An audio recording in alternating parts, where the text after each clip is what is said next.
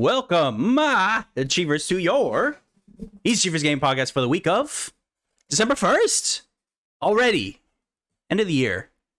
Happy to be here with, of course, the one, the only, Video Game Utopia's only, Emmett Watkins Jr. Hello, hello. I love the welcome. At the beginning. I had to wake up. This was filled with coffee at one point. It is now empty. So I'm pretty lit up right now, if I'm being honest with you. Oh boy. I hate whenever I say great googly moogly because then all my devices turn on. Do you have like is that like your keyword? No, because I said the word Google. And then my phone's like but you like barely said Google. Like you said googly. Oh, it's enough to trigger it. Trust me. Okay. We got some sensitive software over there at Emmett Watkins Jr.'s house. Anyways, thank you so much for joining us. Remember, we just did a God of War spoiler cast. Go check that out. I actually am very happy with it. It was very a very good discussion, I think, about the game. Did it come across as a little fanboy about the franchise? Maybe. That's up to you to decide. But I very much enjoyed it, and my co-host did as well. So go listen to us break down the storytelling, characters, etc.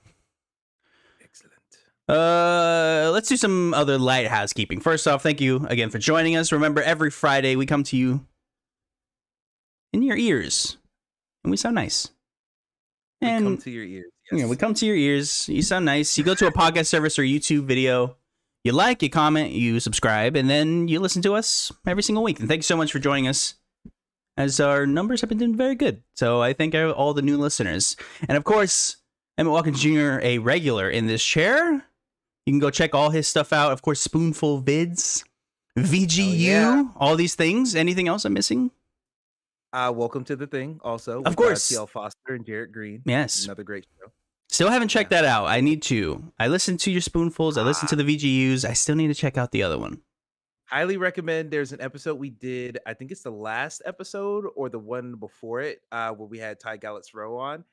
Best episode we've done. Ooh. I love that episode. So I'm excited. So I'm excited about that. Start there, let it trickle down from there. Excited about that. We had Odell Harmon Jr. on in one of our latest shows. He's a great guy. He went to Spain recently, which was awesome to see him there. He's having fun, and he's a very, very insightful Nintendo-centric listen. So remember to go check that episode out as well. Shout out to Odell. Good one. Fucking nice-ass guy, too. He was so nice. Oh, yeah. I will say the fastest guy that has ever messaged me back. Took a second. Literally. Never happened before. Let's get into the show. I've taken 5 minutes before. Yeah. And literally, I sent it, and I got a reply, and I went, what was that? And I went back, and he was like, yeah, let's do it. And I was like, what the fuck? Anyways, let's get into the show. Not so rapid fire. Street Fighter will have a closed beta test between December 16th to the 19th. This is, of course, the second time. If you were in the first one, you are automatically invited to the second one. And if you'd like to sign up this time, it is the same as last time. It is a lottery system. You have to have a Capcom ID linked to your platform of choice, and then you will get picked out, I assume, and then be sent an email. I'm hoping to get this. I don't think it'll happen, but I do want to try the game because it does look very good. Yeah.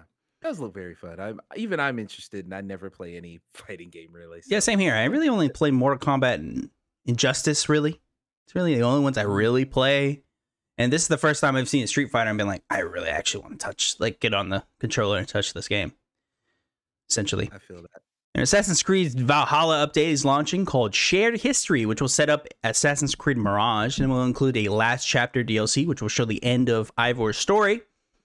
Sticking with Assassin's Creed, a collaboration was leaked, then quickly announced that both Assassin's Creed and Destiny 2 will be getting cosmetic items and weapons modeled after the other franchise. So you'll be getting Destiny 2 things in Assassin's Creed Valhalla, and you'll be getting Assassin's Creed Valhalla things in Destiny 2. Assumably, both things maybe costing money, maybe not. I assume they will. I don't know. Maybe there'll be a pack you buy for Assassin's Creed. Destiny for sure is selling you cosmetics, so we'll have to see how that comes out. And this update will be coming December 6th for Assassin's Creed specifically. I think it's unclear when the Destiny collaboration as of recording is happening. I would say probably the same day, or at least that Tuesday, which is the 6th is the Tuesday, right? It will actually... 6th, yeah. Excuse me. That'll probably actually both happen at the same time as Destiny 2 will have a new season on December 6th as well. So all of this will probably happen at once. Makes sense. David Cage had an interview with IGN Japan. Go check it out, as it wasn't very newsworthy, but it gives you a small glimpse into his thought process around making a Star Wars title, and remarks about being purchased by NetEase and working with other Japanese studios. I actually read the whole thing. I didn't find anything really to report on. He just kind of talks about Eclipse. He talks about getting purchased and other things. Kudos to IGN Japan to interviewing him, but again, I didn't find it really newsworthy. Were you able to check this out? Didn't know this interview existed until right now. It's a very short interview too. It's not really. I mean, I think it's clear that he. I'll be honest. I don't know why he was interviewed, because it's clear you can't really talk about much. He just talked about Star Wars Eclipse in a very open sense, not really detailing many things. He spoke about the Japanese culture kind of favoring storytelling recently. And I mean, again, like, I read the whole thing and I couldn't find a single thing to really report on. So I just kind of left it out to just the Chiefers at home can go listen. Yeah, it is telling that this interview, I don't know if this is David Cage telling people, hey, I'm open for an interview, or if this is someone at IGN Japan being like, hey, let's interview David Cage. Maybe. But it's interesting that he's getting an interview from IGN Japan and not any of the European sectors or the American sector. Nope. Because I'm sure that would probably not fly. But hey, I'm still interested to see.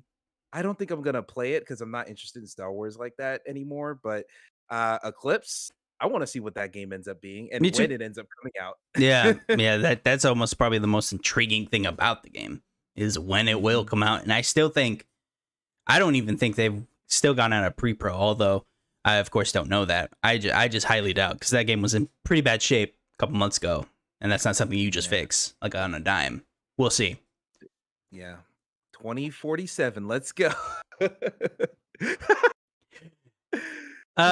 is going to be an interesting one. We didn't have a lot of news stories, so I just want to ask Emmett more of a question, and not really a question, but more of like a thought process of like, what's his time in the remaining years going to be like. So I have written down unexpected gaming avalanche is coming. What are you going to be playing? So unexpected, of course, to me, probably no one else, but I don't know. I feel like I blinked and we're about to get 7-8 games coming out in the next 2-week period. It feels like almost. Yeah. What does the rest of the year look like for you in terms of new releases unreleased things? I know I find myself very excited for tomorrow, actually, because I was very hesitant on Midnight Suns, but the reviews seem favorable enough and they said the right amount of things to really get me going. So I think I'll be getting that game, as well as, of course, Callisto Protocol the same day. What does the rest of the year look like in terms of unreleased games? Callisto Protocol is definitely one I'm very, very, very interested in. I'm not sure if I'm going to pick it up at launch yet, just because, not for any quality reasons, but I have so many games I need to catch up on from earlier in the year that I don't know if I'm buying any of these games that come out, from now until the end. Midnight Suns, I will say I am interested in it more, because the gameplay I was always concerned about, but people are making enough, not Risk of Rain, what's the other one? Slay the Spire. IGN review. Oh my god, I'm blanking on the game name. Sorry, the reviewer. The reviewer, I don't remember. I think it was Stanhope or something. Dan Stapleton. Thank you so much. I believe he reviewed it. He said Slay the Spire in the comment, and I went, he said the word. I tweeted about it even. I was like, he said it. That's all I need. That's all. You say the word Slay the Spire. It's done. I'm getting it. It's over now. I did see a lot of praise saying, very highlighting, like, very Persona 5 Royal. And even in the coverage of the game, I was like, I don't think we should say that, but it looks like it is at least hearkening to that type of interaction with your teammates, I'll say. Yeah, I do want to play Midnight Suns at some point, but because here's the thing, I've heard that it is a Persona-like game. I think people are more impressed that we have a Persona-like that isn't Persona for the first time. I don't want to say ever, but for the first time in a long time, at least. I think people are more impressed in that, and I don't think people from an American studio too. Yeah, from American studio, but I don't think I've heard a lot about the story of Midnight Suns not being great, a lot of characters being kind of flat. And I think the fact that we got a game like this in the Marvel branding is more exciting than what the actual story and characters are, Oh, possibly. I can't find So myself I'm giving two fucks about anything that's happening around it. I'm like, as long as I can play the game, I don't care. But like the story, I'm like, I don't yeah, really like I feel like I don't care. But whatever it yeah, is that's nothing happening. about the story I care about. But if half the game is talking to people and building relationships, I don't know if I'm gonna care about that. So Right. I'm not as revved up on that one. I will say High on Life comes out on December 12th. That's a It Game Pass does. joint, so I will be playing that. I am very excited for that one. I like some of the Smosh games. I haven't played all of them. Is it Smosh? Squanch. Squanch. That's what it is. Smosh Yeah. is a YouTube company. Yep. The weird S words. But yeah, Squanch games. I really like not Trover. What's the other one? Accounting Plus. I Accounting love Plus, yeah. Accounting Plus. Yeah. Yeah, I played that a long time ago, and that's really the only game I played from them. But now you got a first-person shooter. I love a good first-person shooter with different abilities, really weird alien worlds, grappling hooks. Seems like a game pretty much made for me, so I'm gonna play that. Mm. And is there anything else coming out in December? Um Let's go to releases.com. Yeah, I was just about to say that I was just about to go to releases.com as well. You've hit the big ones, I'll say. With Midnight Suns, Callisto, and Need for Speed, Need for Speed Unbound. I gotta yes, bring that up. technically out tomorrow as well, I think. Yeah, I mean it's been out in early access for a minute now, but I've actually played it too.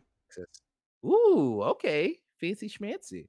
Yeah, I want to get my hands on that one. It looks like from what I'm hearing, it's not Burnout, so I'm not gonna love this game to that degree. No. But it looks good enough. It looks Mm. fun. It looks lively. Like a lot of these racing games are very flat in a way where I'm like, I really don't care about. I don't want to play your Grand Prix 32 or even like Forza Horizon. It's fun, but it's very sterile. Ah, It's very it feels like a product more than it feels like a game. right. Um, and yeah, I feel like Need for Speed Unbound with the little anime art style and the ASAP Rocky, fresh out of fatherhood. Um, I might be able to mess with that. I don't know if I'm gonna buy it at launch once again, but it looks interesting enough to get me interested. So here we are. We'll see about it. Yes, we'll see about that. Moving on, God of War Ragnarok, posted on by PlayStation. 5.1 million copies sold throughout its debut week. Fastest selling first party launch from PlayStation. And it's also a God of War franchise record. Breaking records over there. We'll talk about another game that's breaking records that makes this look like pennies, but very happy for everyone at PlayStation. And of course, Sony Santa Monica. Enjoy the See what bonuses. happens. Yeah, that's what you get when you make a really high polished game that is universally loved in every single way. Agreed. Pokemon Scarlet and Violet sold record-breaking numbers regardless of how the title is performing technically, and Nintendo did make a response stating, quote, "We apologize for the inconvenience, and we take player feedback seriously." This was reported to be answered in between laps of their Scrooge McDuck-like money pit that they made with all the profits of Scarlet and Violet sales. I find this statement hilarious. They could have said a bit more. They literally said a sentence in a update patch that, we'll fix it. I'm like, all right, you could have said a lot more. Especially when your game sold 1 billion copies. So I don't quite understand that. I'm right there with you. This whole thing, the apologize for the inconvenience is so like, sorry, you're mad. Look, we didn't do anything wrong. I will say Nintendo was very interestingly taking the fall for that as Pokemon Company Game Freak made the game. So very interesting that they said, we apologize for the inconvenience. You think Game Freak would come out and say something? Yeah, I mean, hey, they're the publisher, so it comes down to them in a certain degree. But no, everyone involved should say something about this. I have played quite a bit. We'll get into that and what we've been playing, but yeah, I played quite a bit, and I'm like, you could have said more. There's a lot of problems with the game. Yeah, it's definitely that.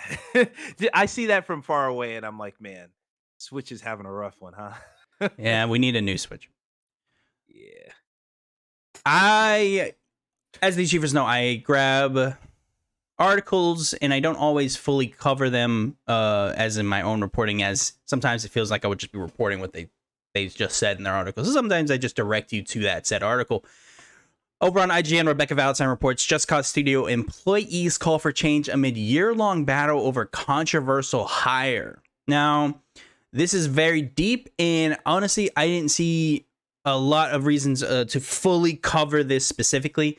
I'll quickly give you like the cliff notes of they hired this guy, seemingly had a lot of misconduct reported on, and they pretty much kind of evaded like all the questions about like how bad he was. HR seemed to evade it as well, and they just kind of overlooked it for pretty much a year, and they finally caved after everyone was like pretty much like either fix it or something more catastrophic will happen.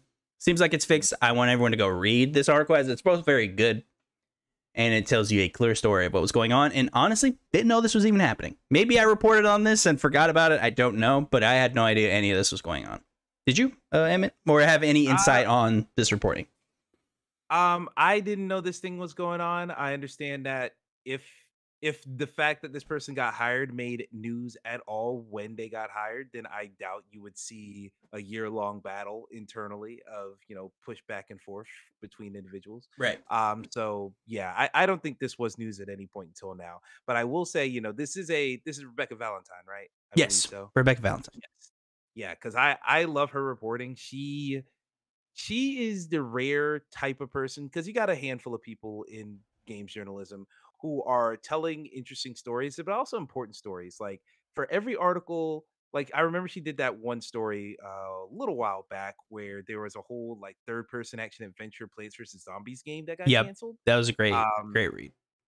yeah, that was a great read, and I really, appreciate those stories. But then you get stories like this where it's talking about, this isn't even a case of like, because we hear plenty of stories about like, oh, all the bad things going on internally at Activision, or all the bad things going on internally at Ubisoft. We hear a lot of that stuff. This is such a specific thing that isn't even like, oh my god, there's horrible things going. It's just another example of like, even when there's a bad thing that everyone understands is a bad thing, getting that change to happen can be such an uphill battle for no apparent reason.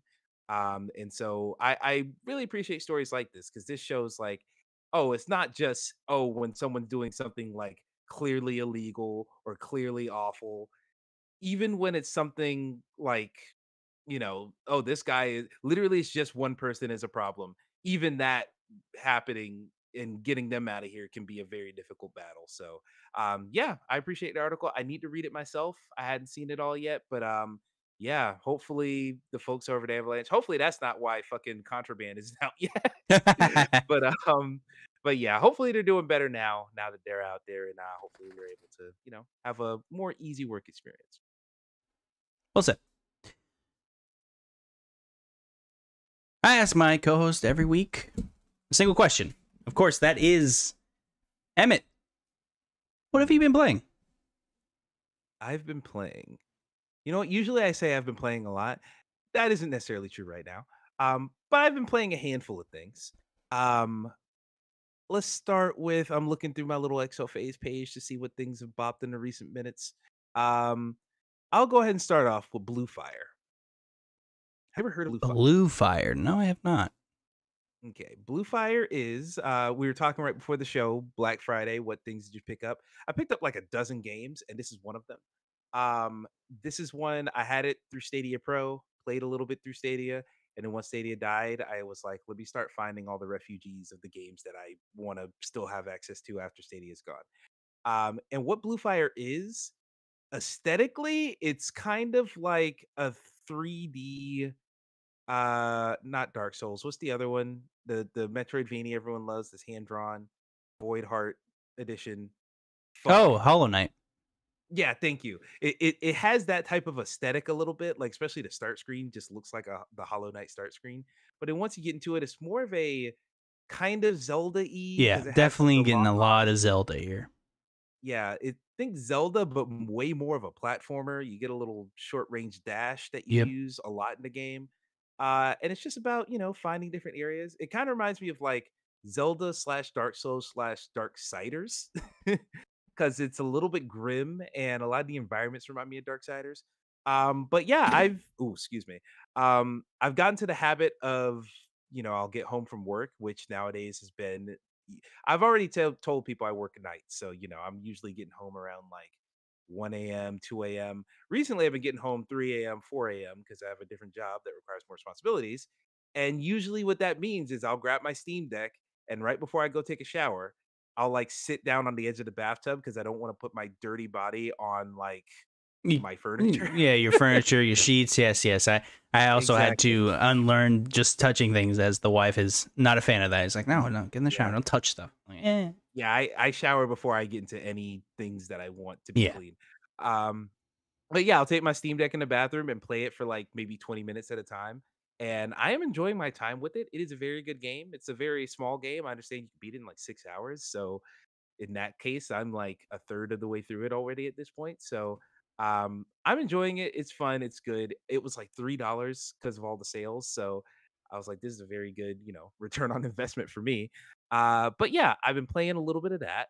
Highly recommend that to anybody curious. Steam Deck verified, so bingo bango. I've been playing Roller Drome, excuse me. Finally, I'm playing that. I picked that up on Steam as well for to play on Steam Deck, and I am not just looking at gameplay. It seemed like a perfect game for me, where it's like, oh, you get to move around, you get to do tricks, you get to grind, and you're shooting people in slow motion. Like this is a game meant for me. I love all of this. It is way more. I'm not gonna say it's difficult to control, but it is way more skill based and is way more. You have to be very intentional about your movements than I expected. Um, w- it- Looking at this game, it reminded me a lot of Severed Steel. I don't know if you've heard of Severed Yes, Steel at yes. all. You've actually covered that earlier in the year on the show. Yes, yes, yes. A wild game, wild game. Very interesting to see, though.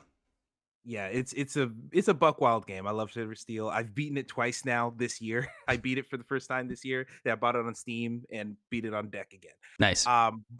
But because I played that game a lot, what I like about that game is it is first person compared to Roller Drums third person. But in first person, it lets you aim anywhere. So you can do like a backflip and shoot someone behind you, and it keeps that perspective going, and there's no like interruption in your aiming. What Roller Drome does is whenever you like are in the middle of a backflip, off a half pipe or something, and you want to shoot somebody, you can't just make the direct line to shoot them. It's like you're in this like range, like in this you're only allowed to aim within these few degrees, and so you have to go through those degrees in order to get someone. You can't just like do an awkward angle that will make your character do some weird flip. So it's a little hard to get used to that. I have to like kind of look at the guy I want to shoot before I can actually aim and shoot at them. And then also just trying to nail the tricks. The way that the combo meter works is you have to have trick variety. You can't just hit the same grab or the same grind every single time. And I forget that because I'm in the heat of battle. I'm trying to get perfect dodges. I'm trying to kill people and stay alive. And now you want me to remember what tricks I've done recently so that I don't do them again. It's a lot to keep track of for me. So I'm only like an hour and a half into Roller Drome. I'm gonna keep playing it because there is something there. I can see the fun, but especially like you can't unlock the next missions without completing enough challenges. That's a little bit annoying. Small things like that here and there. So I'm gonna keep playing more of it, and I'll have more to report once I've played more of it. Um, and then the last thing I'll mention, you know what? I'll mention this because this is literally last night. Modern Warfare 2. Played some Oh, Warzone for the first time. oh, Um, okay, okay. yeah, I played the original Warzone, of course, but this is the first time playing Warzone 2.0, and it is good. It is very, very fun. So, I was playing with a and squad. just to be clear, you played like Warzone, not the DMZ, or did you play both? Oh no, not DMZ, just straight Okay, up Warzone. just making sure. I Um, haven't played it yet, so I was making sure, like, the mhm. distinction. Fair enough, fair enough. Yeah, DMZ I do want to try out. Especially it seems like a mode dependent on AI Yeah, characters a lot. And Warzone has that too. Even Warzone has like strongholds you can go up to, which is like a locked building or something. And right. as soon as you break in to get the objective, a bunch of AI just spawn right outside. That's cool. And it's like, oh fuck. It is very cool. And we've even pulled up on some folks who are fighting the AI, and we're using them as a distraction to like pull up on them and like take them out from Is behind. this true? I Um, see a lot of the Twitter clips. Is it actually really, like, the AI is actually really hard? Yes, it's less that I they're couldn't it's not tell like if that super was smart. Warzone or DMZ, so I might be Oh, same AI, misspeaking here. same Oh, it's the same. Okay, same okay, character. okay. Yeah, yeah, because DMZ, it's more like they have AI there, but they have them there so you can get their weapon, so you can extract with the weapon. Oh, Uh, okay. wh where Warzone is just like an extra thing, like added flair just to, here's a fun thing to do, y'all. Yeah. Get in the stronghold, get some loot, blah blah blah. But yeah, it's not that the AI is like super smart or anything. It's just that they hit hard. Like they have Mm. the same damage values as any regular player, just about.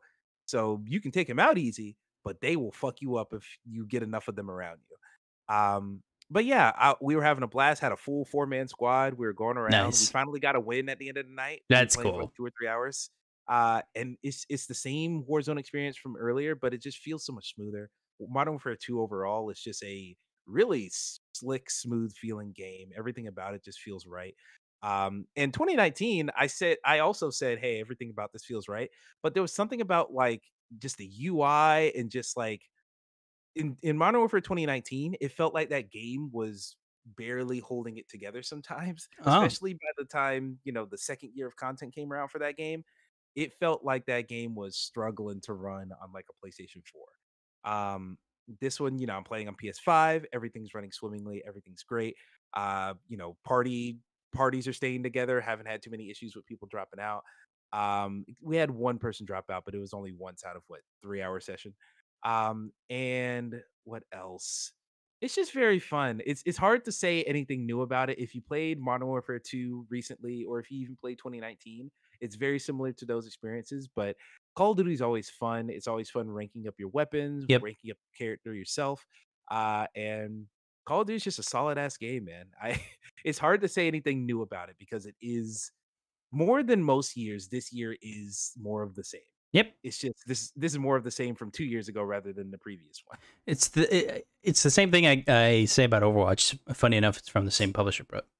Same thing I'd say about Overwatch. Like, oh, it's Overwatch, but Overwatch is, if not one of the best hero shooter out there. So like saying that seems almost negative, but it's like, I mean, it is if you're looking for some sort of innovation, but Yeah. if you're not and you're looking for a good time, there's nothing more I can say than that makes it incredible experience. And I agree. I played although I didn't play Warzone, I played a lot of the multiplayer, and I'm like, yeah, I mean, it's Call of Duty, like if you didn't like it, this won't change your mind, but if you do, there you go. Or if it's been a while and you've like taken a break out of a few, buy it. Although this is like the best selling one ever, you probably already have it. I will say, everyone if you're curious or not, I want to tell everyone to try this. There's a third person mode in Modern Warfare 2. People might remember the original Modern Warfare 2 also had a third person mode. Yep. That was more SOCOM. This is more like Gears of War or something. And I say that not because it's very rigid like Gears of War movement or anything. I say that because it feels like a proper third person mode. Like it feels like the game was designed to be played like this. It is very strange and it feels great. Like playing it in third person feels great. I played a little bit of regular multiplayer in third person. If you have Warzone, there is a third person version of Warzone, so you can run around that whole map in third person. People should try that out, especially if I think they did that just so people coming from Fortnite will feel at home. Yeah. But it feels good. It feels just as good as shooting in first person, which was very surprising to me. So try that out, y'all. That's all I'm gonna say for that one. But yeah, it's good. Very good. I have been playing a game that I find disheartening that not more people are talking about, and maybe this speaks to just their fault of releasing around just too many games, and I am kind of leaning towards that. But Entropy Center has come out, and it is a fantastic experience that no one seems to be discussing, and I feel kind of bad for the game, as it is incredible so far. I'm in Act 11 out of, I want to say, 16, so a little more than halfway through, and I'm having a blast. This game is so good. The writing's very good. It's a love letter to Portal. I mean, it is Portal in every way except mechanics. Like the actual, instead of messing with space, you're messing with time. And I love it. I like the main characters. They have like witty back and forth with your gun, called Astra. I mean, they just talk back and forth through puzzles and things, and you're trying to save the Earth, I'll say. And you can tell this was heavily inspired by both BioShock and a little bit of Half-Life, in both the environment and the way they are telling the story through indirect means. Like they have like little logs on computers that you can read and things, and they give you context for stuff that's going on. And I have theories like throughout the game. I'm like, oh, I think this is going on. Like I'm playing, like, and I'm having such a great time. And the actual story that they propose to you in that like third act is so compelling, and I'm really interested in what's going on, because I do think something crazy might happen at the end because they've peppered in some stuff. But I very much enjoy this experience, and I hope someone listening to this will go check it out, because I am having a blast. It is not like super long. I feel like I've put in maybe 5-6 hours. I'm almost done with the game, so 8 to 10 hour experience. The only downside is I heard the trophies / achievements are a little weird because you can't go back and get like the audio logs, so like you'd have to replay the game, which is that's a little unfortunate. But if you don't care about that, which I do care about achievements, but I don't care all the time. This is one of the things where I'm like, I'm fine, it's not a big deal. I'll see if I can get them all. If I don't, it's not a huge deal. But I implore everyone to go check it out, please. It is so fun. I will not be shocked if it's half off around Christmas time. If you didn't pick it up for Black Friday, do not worry. I'm sure it will be on sale closer to Christmas, closer to New Year's. And yeah, check it out. I'm in love with it. I just looked it up to see if the golden words were on the Steam page. I don't see deck verified anywhere. Ooh, that's unfortunate, as it's not incredibly complicated. Honestly, it's incredibly simple. There's not a lot going on. There's not even a lot of settings. There's literally 2 settings: audio and controls, I think, or something like that. So it's audio and Jesse Faden. Yes. Yeah, like it's very simple. So I'm actually shocked. I'm curious if it would I mean, I can't imagine it wouldn't, but I'm not a technical person. It may be something complicated's happening in there. I don't know. It's no problem. I'm hitting up the trusty Proton DB to see if it runs anyway. There you go. Yeah, but yeah, like the while I'm playing it, like it's not bare bones. It looks actually very pretty sometimes, but it's not. You know, you're not playing this AAA crazy experience. It is definitely a AA kind of thing, but oof, I am having such a blast. So hopefully someone tries it. It is puzzly, of course. Usually that is a turnoff for me, but given the Portal pretty much homage throughout the entire game, I had to give it a shot, and I fell in love. Good news. It's not verified anything, but it does have a platinum rating on Proton DB, which means you might be able to get 60 frames per second out of this. Oh, so, there you go. On Steam Deck, it's a good one. So yeah, I might try it out. I don't think this is one that, because I've looked at it too. It looks very interesting, but I'm also the type of person who understands that everyone likes Portal. Oh, and then I played Portal, and I'm like, all right, these games are fine, and I never thought about them again. So yeah, I actually am. Yeah, I'm kind of right there with you with the Portal reference, as I love it. It's an incredible game. Not quite there with like one of the best games ever, which seems like what a lot of people think, but it's incredible. I mean, nothing less. All you need to know is when I originally did Keep It in 100, Portal 1 and 2 were on there. They were in the 90s. Ooh, all right. And then they eventually got dropped for other games. Again, Portal 1, great. Portal 2, in my opinion, is better in every way. So, like, I definitely understand Portal 1 not being up there. Portal 2 would be definitely higher on my list, but... You know what? Controversial take. I had Portal 1 higher only because I feel like people have overtalked Portal 2 so much to where it's like, all right, I'm tired of, like, thinking of Portal 2 at all, but Portal 1 is still like a genuine surprise. I feel like Half-Life 2 is the same way. I feel like people have just like not shut up about the game, and it's like after a while it becomes like pretentious isn't the word I want to use, but like it becomes a bit much, and you don't really want to play it after a while because they're like, all right, it's not going to live up to what everyone said. Like it's not going to be a perfect it's like experience. Watching The Godfather, where it's like, all right, y'all been talking about this movie for 50 years. Citizen Kane, whatever, like stuff like that, where it's like, yeah, this was probably incredible for like the time, but like when you play it now, I'm like, ooh, you know, I ain't loving it. Like it's that reminds me. Speaking of Half-Life, at some point, once they unlocked my Facebook account because someone hacked into my account and tried to buy ads on my thing, and then I got suspended because of the hacked account. And once they give me my Facebook account back, I'm gonna do something with this thing over here. I'm gonna be playing Half-Life Alyx on this baby. This thing right here. Ladies and gentlemen, this man has too much power. Yeah. They had a Black Friday deal. It came with Resident Evil 4. I'm like, literally all I'm gonna play on this thing is Resident Evil 4 and Beat Saber. So let me do that. And what is it? Half-Life was on sale for Black Friday too. So I picked that up, and Nice. now if they'll unlock my account, I can use it because it's been sitting on the table for a week, but we'll see. Yeah, they actually made another Half-Life game, which I actually didn't think they'd ever do. Of course, that was to sell their giant VR system, but say it was fucking giant one. I got a $300 one. Good point. I also have, I mentioned earlier, I've been playing Pokemon. I have nothing else to say that you probably haven't heard. If this is the only podcast you listen to, I guess I'll quickly say everything you've heard is true. It runs terribly. It is kind of ridiculous that Pokemon was just like, you know what? Yeah, release it. But my God, is it compelling to play? I'm sorry. I can't sit here and lie to you guys. Like, I'm still playing the game. I've about to finish the Pokédex. I've beaten it. Like, this is so fun. But God, does it run terribly. But I can't tell you the reason why I'm having fun. I think it's just Pokemon. It's awesome. It's fun. It's fun to catch them. It's fun to train them up. You get attached to them.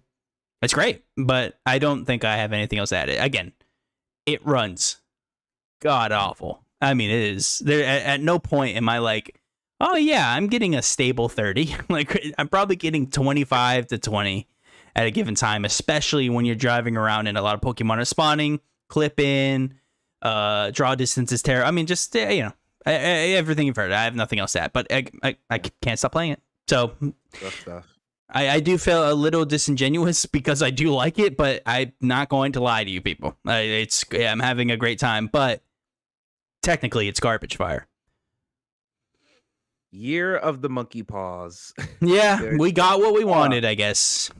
It's like, you want a great Pokemon game? Cool. It won't run. You want another Bayonetta? Cool. Half of it's trash. Would you have been happy if we just got the first Bayonetta now and it just was over? I saw you kind of saying that. Yeah, I feel like way about certain franchises where I'm like, at this point, we should have just stopped. Yeah. Like, it's less even like Bayonetta 2 was fine. Like, I like Bayonetta 2 a lot, but it was just more of one. And then 3 was like, we can't just be more of the same again. We have to change things up. And all the changes were bad. All of the ways in which they had to like spice it up were like, you went in the wrong direction. Yeah. I don't know why you did all this. This isn't what the franchise is about. Blah, blah, blah. I do want to bring up, it was a lot like at the last season of Game of Thrones when they had the character, I forget her name. Oh my God, it's been so long. But the dragon girl? No, the Brianna Tarth, which is the cool knight chick that like she's like real tall and everyone makes fun of her because she's like a tall woman that wants to be a knight. The way they wrote her character, and one of the last things they ever did was she was like naked wearing a like blanket and crying while like this other guy like drove away in a horse to go save his sister. Some of the worst character development out of the entire this entirely strong woman reduced to like a damsel in the rain cry. That reminds me of what they did with the Bayonetta ending, where I'm like, is that the character? So you know what the ending is. Yeah, because I was like, I'm not going to get to this anytime soon, and I need to know why so many people are mad. Wow. I can't even imagine someone sitting down in a writer room and being taken seriously when saying that. No offense. I don't mean to be mean, but I can't imagine sitting down with a lot of people and saying, this is what I want to do with Bayonetta, one of the strongest characters, maybe one of the strongest female characters in gaming right now. This is what I want to do with her. I can't fucking believe that. You on Twitter. I'm sorry. I heard you talking shit. Yeah. Hey. Yeah. Oh well. But yeah, it's a whole thing, man. I can't believe that. The whole Bayonetta situation is it's the ending is disappointing, but it's disappointing in so many different ways. Yeah. Even reading what happened, like I did that beforehand just because I wanted to know what people were talking about. Then I actually saw the ending. I'm like, oh, this is so much worse than reading it. Like there are so many smaller details that are like, why is this here also? And why'd you go for this little cheap shot when it doesn't mean anything? It's a whole thing. Oh my God. I could go off. Actually, if you want to hear me talk more about this, there's a Bayonetta spoiler cast on VGU.tv. Ooh, I'm gonna listen to it. Yeah. Fuck it, I don't care. Yeah. Ty Gallant's Row and Jared Green. Go ahead and listen to it. Great gentlemen. I'm going to quickly because you have to leave soon, and not soon, but I only got you for an hour. I'll quickly go over. I played Somerville and finished it. Very short game, about 8-hour experience. Loved it. It's fun. Okay. I won't say it's as, I don't know. I haven't played Inside in so long, and I remember not completely agreeing with the full discourse around the time, being like, "Oh my god, this is a massive." I loved it. I loved it, of course. Like, I liked the game a lot. I just wasn't quite there with everyone else. But I do still love the way they make their games, their storytelling, the way they kind of weave this tale throughout never really saying a word in the entirety of the game. It's all expression based. It's all little gestures and things of this nature, and I love that. It's very fun, and this game was really fun. A couple of plot holes here and there. Don't fully understand what happened at the end of the game, but I think that's the point. I don't think they want you to have this is what happened in this game thing. Even with this one, there's multiple endings too, so like you can have your own flavor to how you think the game ends. So, but it was good. I really like it. I first off, Game Pass game, as well as yeah, Game Pass game, so go check it out. Like, I mean, if you have Game Pass, there's nothing to lose, as it's included with your subscription. And if you're thinking about picking it up, I think it's definitely worth it. Hold on, let me double check the cost. Somerville, let's see, PlayStation. While you're looking that up, I'll say I've also been interested in this game, and Inside is one of, like, I think it's in like the top 30 of my favorite of all time. I respect that, yeah. So yeah, I really like the game a lot. The things I've heard about Somerville have made me think it's not quite on that level, but if you like that vibe, it's more of that vibe. So yeah. I could be down for that vibe. So I'm thinking about switching to it at some point soon. It's got to get done with God of War. Really, that's the thing. I don't want to start a story until God of War is done. Really. Like, I'm not trying to play any special narratives until that's out of the way. And I'm so early in it. Good God. I was trying to find the cost of this game, but I'm not finding an easy way of doing this. I want to say it was 40. I definitely think it's worth 40. Somerville is $40. It might be 30. I can't remember. I have Game Pass, so I don't need to know. I think I saw it once when I opened that store page, and then never again because I had Game Pass. So I didn't like have to spend the money, so I don't remember. Absolutely fair. It is 25 on Steam. Okay, I'm way off. It was $25 then. I must be thinking of something else. 40 for that. It's crazy. Maybe no, Entropy was 25 as well, I think. I don't know what I thought that was, but yeah, it's definitely worth. I mean, it's definitely worth. It's no question worth $25 for me at least. The robots are taking over Emmett's house. Yeah. every day at 3 p.m. my Alexa goes off. I don't know why. Well, it's not 3 p.m., so I don't know why you said that. Actually, shit, you're right. I don't know why I did that. Oh my God, the world is changing. Yeah. Everything changed when the Fire Nation attacked. Exactly. I was looking up Somerville right as I typed it up. You know what auto-populated? What?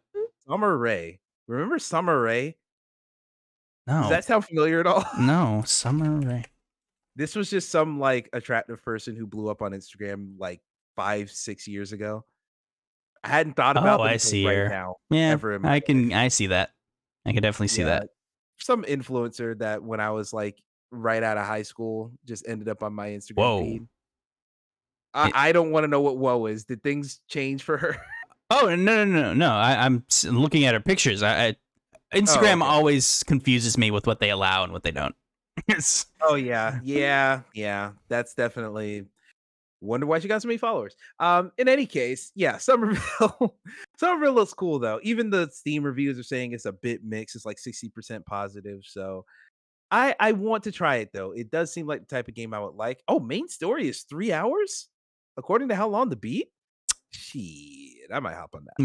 Yeah. I mean, I guess if you, I definitely didn't take me 3 hours, but I took my time and I got stuck on, I think, 2 puzzles throughout the whole game. One was, wow, I'm a fucking idiot. Literally, I didn't know it was a switch. I thought it was a light. So I thought it was a Steam Deck. I thought. My God, I hate you. There was a switch though, and I thought it was a light. So I'm like grabbing it and I'm trying to mess with it, and I eventually accidentally hit the analog stick when I touch it, and he went bloop, and I'm like, oh my! I was probably there for 30 minutes. Like I wanted to punch a wall. But yeah, you could probably like you could probably get through that pretty quick, especially if you know what you're doing. Very pretty too in the pretty way that art style can be. Very minimalist vibes. I like. Yes. Let's get into the actual show for the week. From Roundup streamer Avoid the Puddle. These names. Received a promotional box that contained a Tekken 8 shirt and a message that stated, quote, "Tune into the Game Awards live stream," end quote, and included a link to the Game Awards Twitch channel and a reminder of its December 8th date. More Tekken 8 stuff is going to be at Game Awards. Not super shocking, as they revealed it at Evo, and they also showed in the September State of Play. Pretty sure that's right. Yeah, I think that's right. The more about the game, so we'll see more at Game Awards. Get excited. A lot of things I think are. That's why there's probably not too much news right now. Is who was going to debut news is now just waiting for the 8th. Bingo, bango. Not a Tekken 8 guy, so I have nothing to state about this. I'll move on if you also are not a Tekken 8 guy. I have never been a Tekken person, though I did play a decent amount of Tekken 6 on the PSP, but that's all I got. I respected an old friend that I held near and dear. He's passed away now, but he loved Tekken 8. So I will be playing this in his memory. Team Ninja made a statement about the reports made about the Dead or Alive and Ninja Gaiden franchise being revived. Speaking with VGC, Team Ninja's creative director Tom Lee said this, quote, "Dead or Alive and Ninja Gaiden are both long-standing pillar franchises for Team Ninja. These celebrated titles are synonymous with our studio history and a reputation it goes without saying. Even speaking about the development of our past and future projects, both of these important titles cannot be left without mention. However, there are no details or information to share on either of these franchises at this present time," end quote. Why is he making these statements, you ask? This is a reminder, reboot rumors started after a South Korean media outlet, ReallyWeb, reported that Team Ninja's president, Fumiko Yasuda, showed both franchises at a conference in Busan in a slideshow under, quote, "popular series," end quote, and a general discussion of rebooting some was happening while that slide was up. Was this a mistake and he genuinely didn't mean to show this? Was she just showing that, hey, we're thinking about synergies or something and some sort of corporate messaging garbage and this just happened to come up? Who knows? Is it true that he really showed it up there and was talking about rebooting? All this was in a foreign language. I don't think we know. Not too many people reported on verbatim what it was said because I assume no coverage was actually there. But other than, of course, ReallyWeb. But I wouldn't be shocked if we don't see anything, as they've repeatedly said they're not working on these things. But I thought it was important to mention, as it did kind of make the rounds a little bit throughout the week. Yeah, I mean, honestly, when it comes to Dead or Alive, that's very obviously not being worked on, because how do you get into the fighting game market now? You got your Tekkens, you got your Street Fighters, you got your Mortal Kombats. Dead or Alive is one. It's hard to find a market for yet another type of that type of fighting game, the one-on-one. So I don't blame them on that. But Ninja Gaiden, man, these games are. There's a market. I still don't understand why they haven't made one. I mean, I really do not understand. I can't. Like, what's the reason? They're making another type of they made another type of Ninja Gaiden. Like, why just not make a Ninja Gaiden? Yeah, like why not just make Ninja Gaiden? Like, what is this? Think.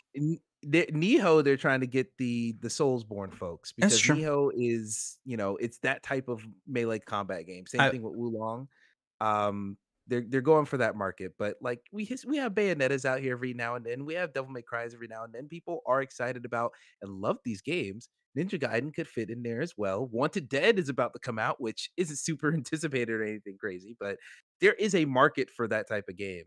They could capitalize on it, but I think they see the money in the Soulsborne genre and also the open world genre with that other game they're working on with Sony. So yeah, I don't blame them. They're chasing the money. So yep, they are. And I will say, if just to remind everyone, if Ninja Gaiden 2 came out right now, it would be called a Soulsborne like mixed with Devil May Cry mechanics. Let's not forget where a lot of the ideas came from. Ninja Gaiden was one of the first ones that kind of had that overly difficult, but like you're able to manage. Obviously, Sekiro is more inspired by that in general as well, but I will still mention they were one of the first ones kind of making that it's hard, and that's the point. So like I don't know. It's just a little frustrating that they just refuse to make this very popular franchise and do with anything. They did do a collection, I guess, semi-recently, but I don't know. That's not what I mean. And also, those were terrible. They just put them together and re-released them. They're fine if you didn't play the originals. Yes. I'll say. Yeah. Agreed. I will say there is a slight difference in that Ninja Gaiden is hard because it is just difficult and you just have to be on it with the timing and everything. Sekiro. Souls board games or Sekiro. I was talking about Ninja Gaiden. No, sorry, but I apologize. I shouldn't have even interrupted you. But what I said was I retracted that and said Sekiro's more like that. Whereas that's true. Once you in Sekiro, at certain point you gotta just get good. But in Ninja Gaiden is that same way. Like you gotta get good, and also if you mess up, you can just get stuck in an area with no heals, and your best bet is either pray you have a different save slot or you restart the game. So I agree too. Dark Souls is very different. Where I can't beat this guy.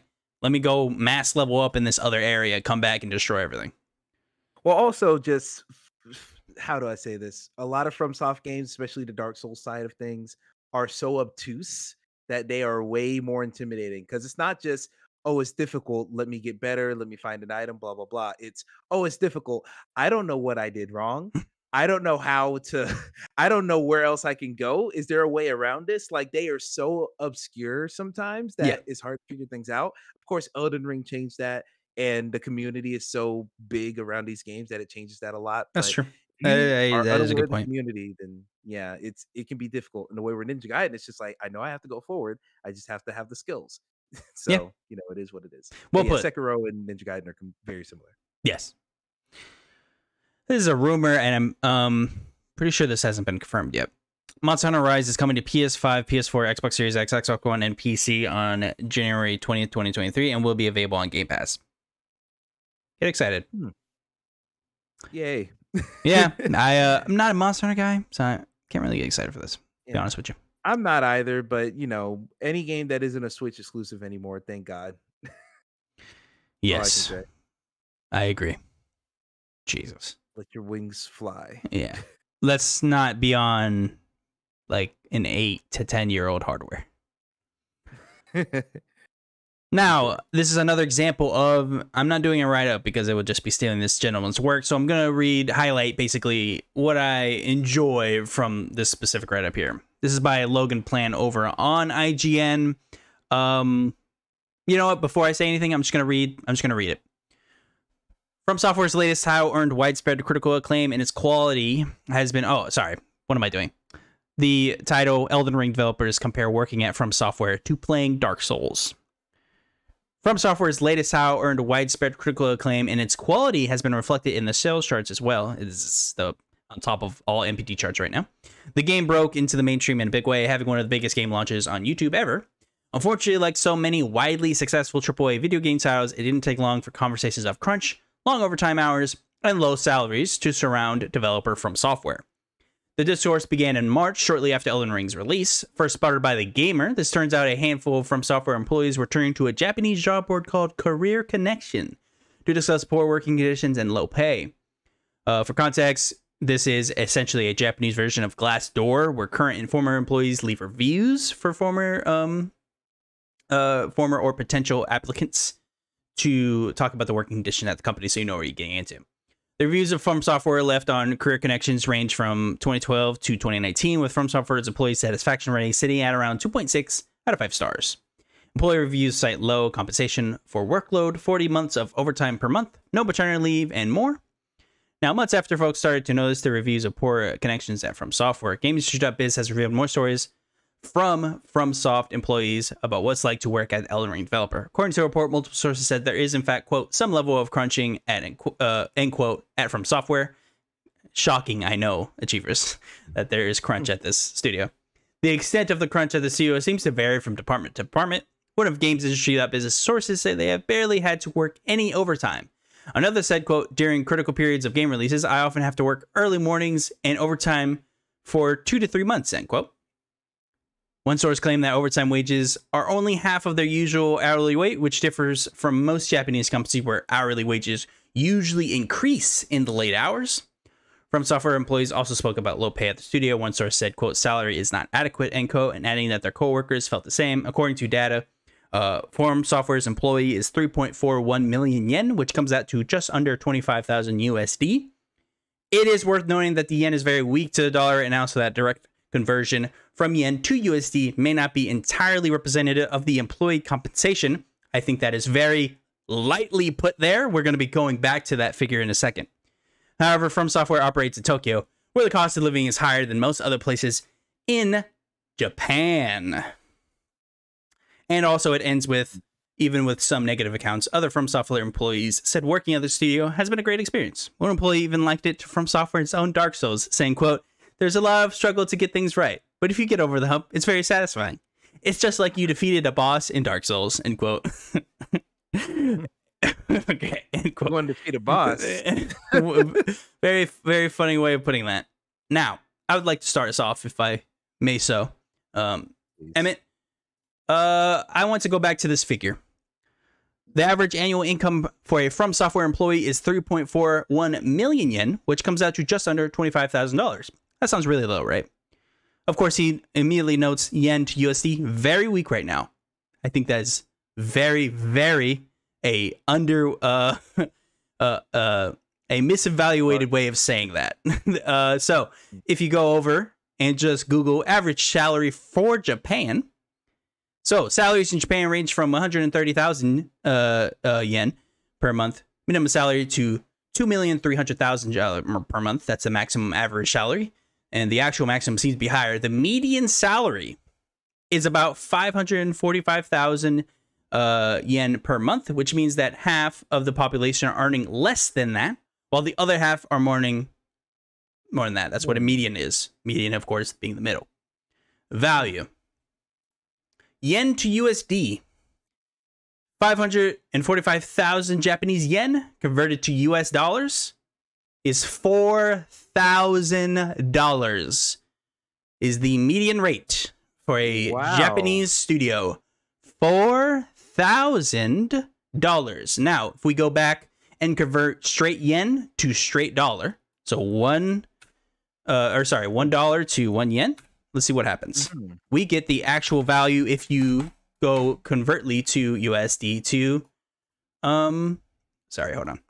Things a little buggy here. Retail costs. Bob, tell him. It is 135.34 yen. So $1 is 135 bucks. That is insanity. The yen is incredibly low right now.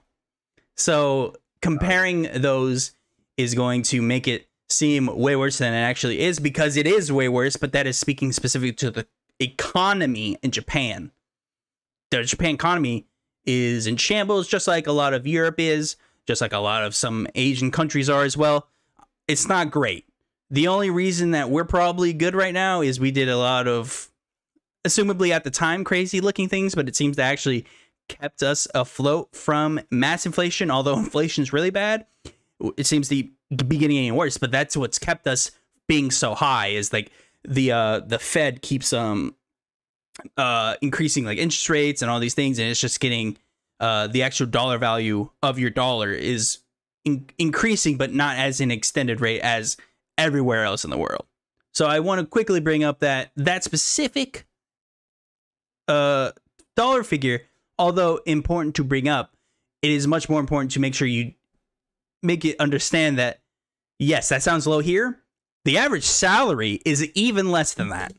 So if you take in the average salary and also the average salary at someone at From Software, $4,000 to $25,000, that's over 5 times greater. Yeah. So a lot more than the median. So I will just wanted to bring that up. That is important to bring into notion that not necessarily a good comparison, as the yen is in the trash right now.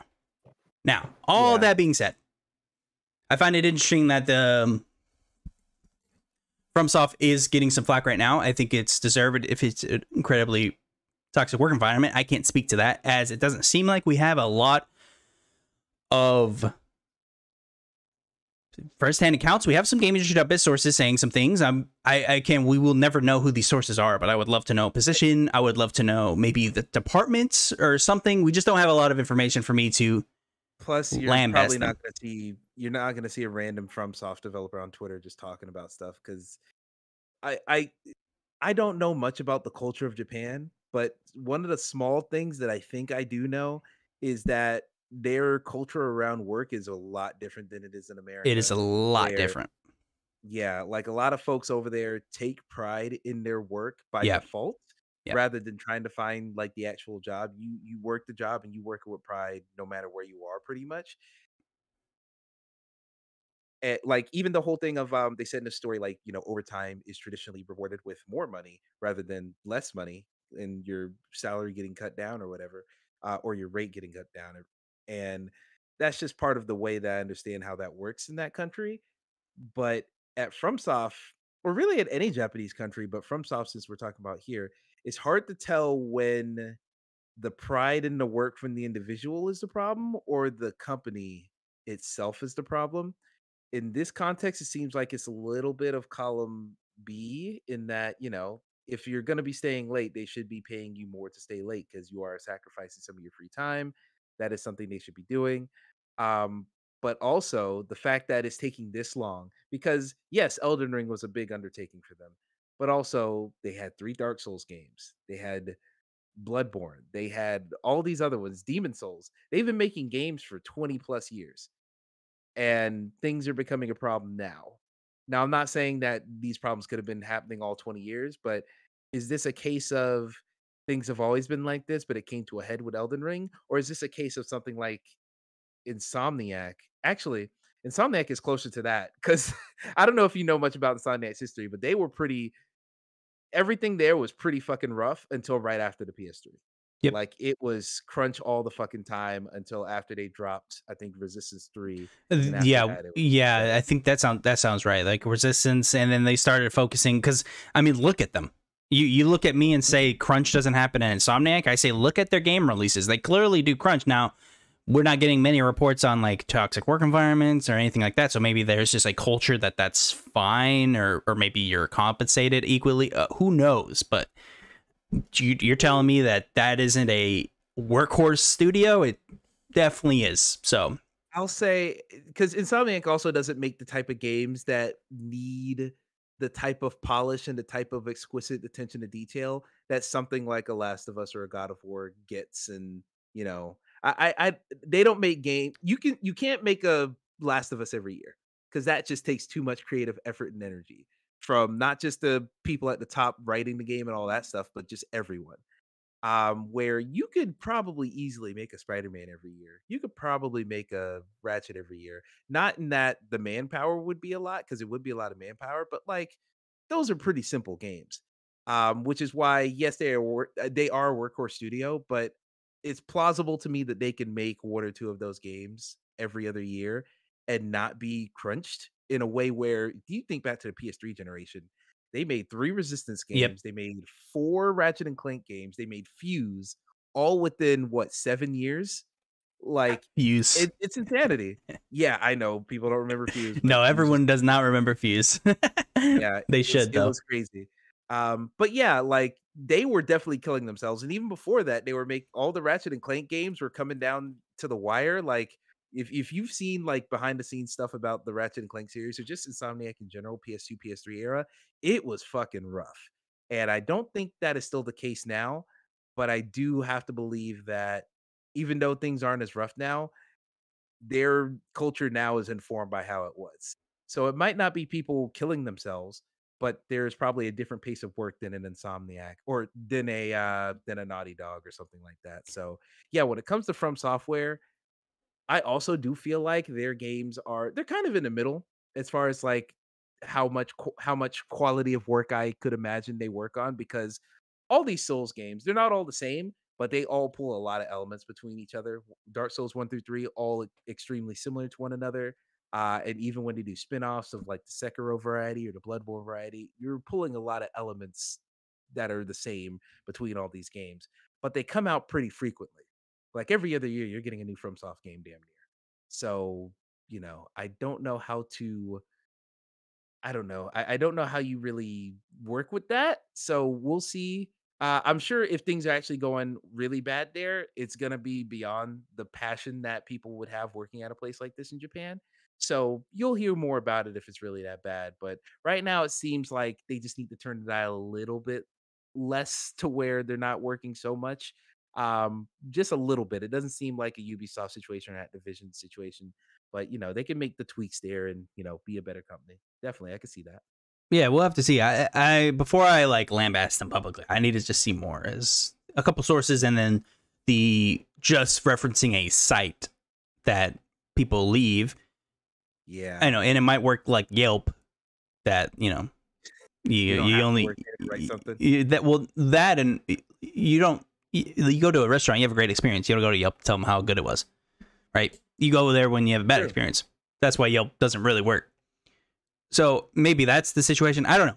I want to see more. If there's an issue at FromSoft, I'm sure we'll hear about it. Jason Schreier, I'm sure, is like, what was it? Bad work experiences? He's already out there. So For sure. and just for context, so everyone knows how serious Insomniac was back in the early 2000s. From the years of 2002 all the way to about 2009, they had a game every year. Yeah, Every year. 7 years. Every And single all one. different.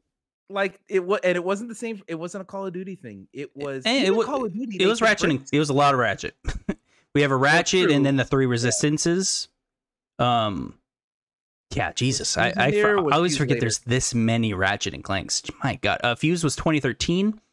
So 4 years after 2009.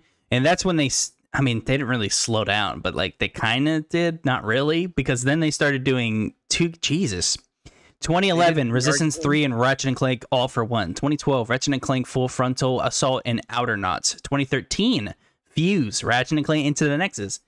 2014 Sunset Overdrive. The very next year, 4 games: Slow Down Bull, Fruit Fusion, Bad Dinos, Digit and Dash. They did just a bunch of iOS garbage probably. And in 2016, Ratchet and Clank Song of the Deep, Edge of Nowhere, The Unspoken, Feral Rights. What are they doing over there? Like, my God, they snort cocaine and they make video games, clearly. Yeah, they're fucking crazy. Now it seems like they're in a better place where now, instead of it just being we're gonna make a bunch of games, and even if they're smaller or whatever, they're coming out. Now it's just, hey, we're all on Spider-Man, we're all on Ratchet. We're so on. focused. We don't have to make like these random things and see if it works. Like, now we are the Spider-Man studio. We make Ratchet and Clank every now and then, and now we might be a Marvel studio. Who knows with their Wolverine game? I'll be curious to see what their future looks like. As am I. This is gonna be a quick one. CMA arguments. We keep talking about it. I just want to bring this up. Xbox stated that we will not see next-gen systems until 2028 at the earliest. Now, I want to say specifically next-gen systems until 2028. Next gen. I think we're very close to the Series Y, PS5 Pro, whatever you want to call them.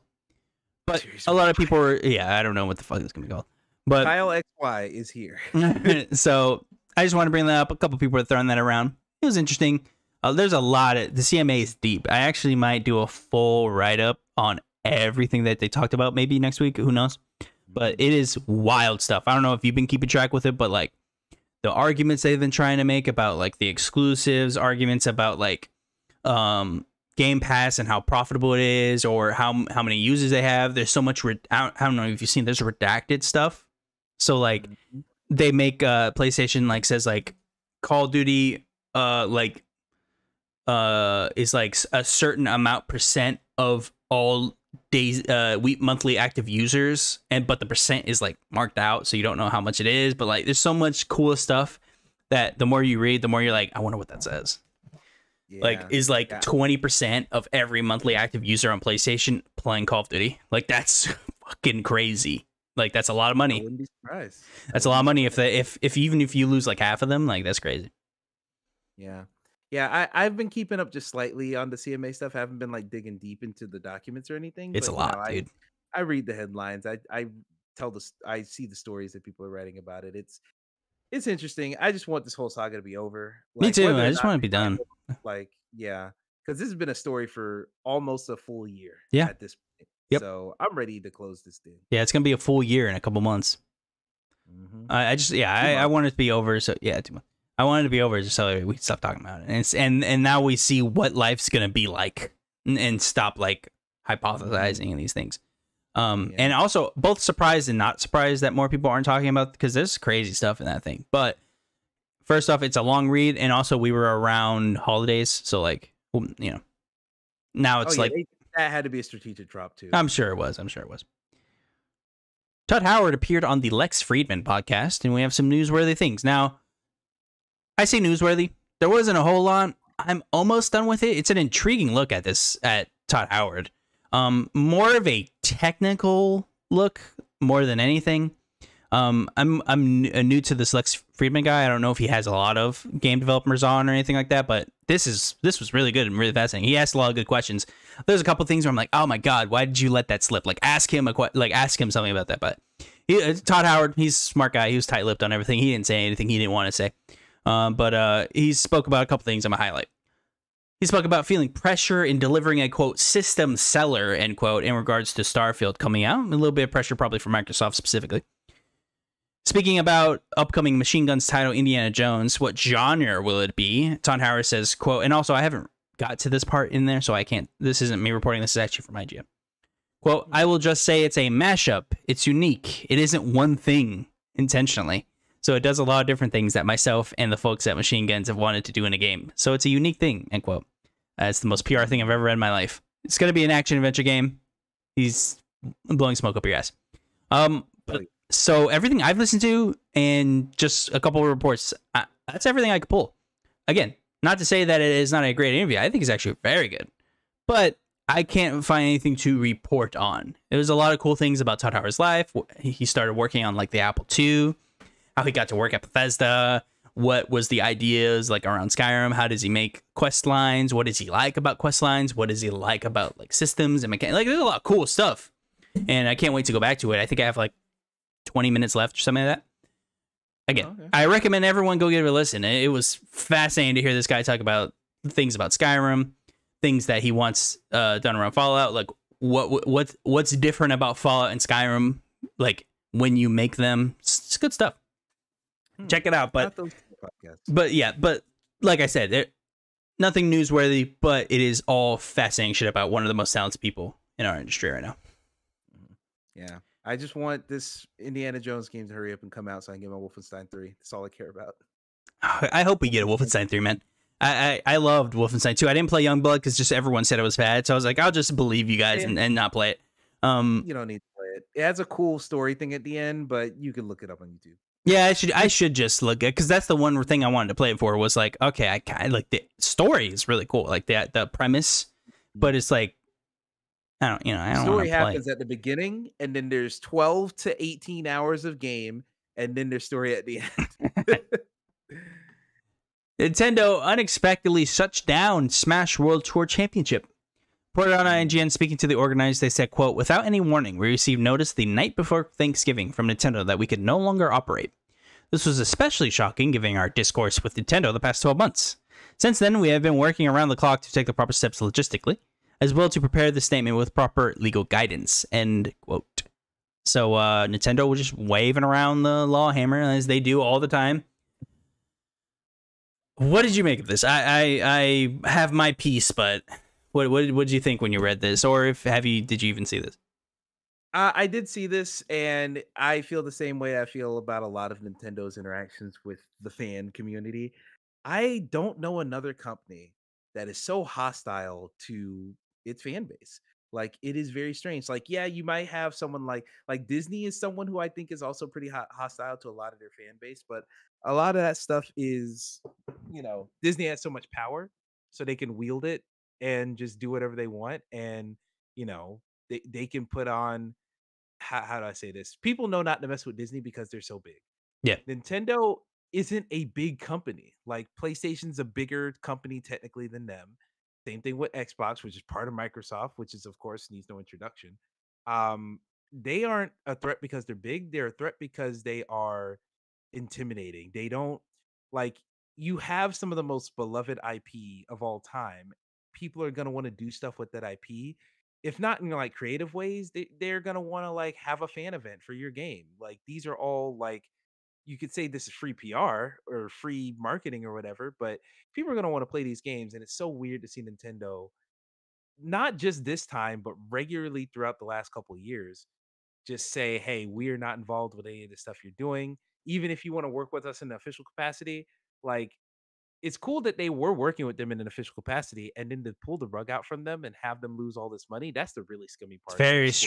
very strange. Because Yeah. what I'm just curious what changed. And again, they can't say. I'm sure they're under so much legal guidance right now to not say too much. But they've been. I mean, I think they started in like 2012 or something. I don't remember Yeah. the exact I mean, date. I'm not sure how long this specific thing has been going on, but I just understand that they're always having Smash tournaments. Like, and if Nintendo's working with you on a Smash tournament, it seems like okay, you should be good to go.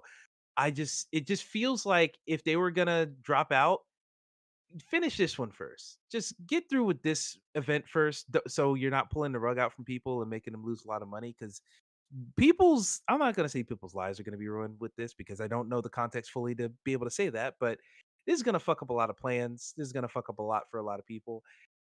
And it's all on Nintendo's back. It's just because Nintendo said no. It's not because of any actual physical thing that is hard to do or impossible to do. It's just because they changed their mind. And that just frustrates me. Because you didn't have to. You could have just stuck with your plan and then said no next year. Doesn't make sense. So I know the World Tour started 2020, but I'm pretty sure. I think this is like a growth from something else.